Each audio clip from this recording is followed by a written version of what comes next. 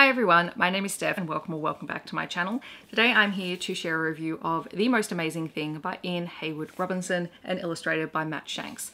This is a new release book from Allen and Unwin, who sent this to me as a review copy, so thank you very much to them. This is a gorgeous book that is about our identity and finding wonder and hope in the world around us, and recognizing that we are all individuals and that we all view the world in a slightly different way. And that doesn't make our way invalid. It actually makes us unique and special and important because we do come at the world with a very unique perspective. And this does look at the power of the individual, but it uses a family who are all very different and have very different personalities as its vehicle for talking about how we can find our personal identity. And that was just really, really wonderful. So this book really kicks off when Henry is asked by his mother to draw the most amazing thing, and he doesn't know what that is. So he starts asking everyone in his family what the most amazing thing is. His sister says life, his brother says the mind, and his father says the universe. And Henry gets really confused because he's like, well, which one is it? Like, everyone's saying something different. But what I like is that the book explores that it's actually not something.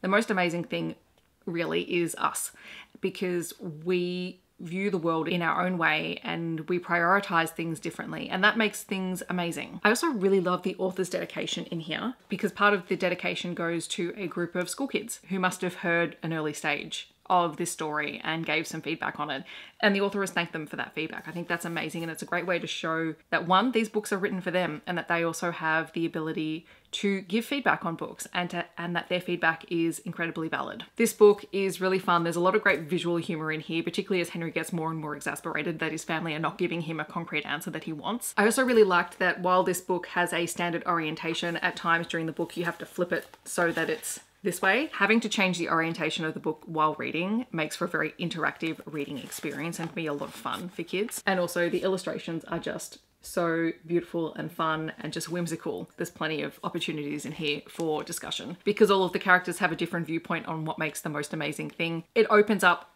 the doors for that conversation. What do you prioritize? What do you think is the most amazing thing? And when you actually come to the part of the discussion where it's actually talking about us, people, we are amazing because of how we approach our lives and the way that we think about things. That opens up the door to talk about, well, okay, well, do you align with any of these characters in this book, or do you have a completely different opinion on what the most amazing thing is, and why is that?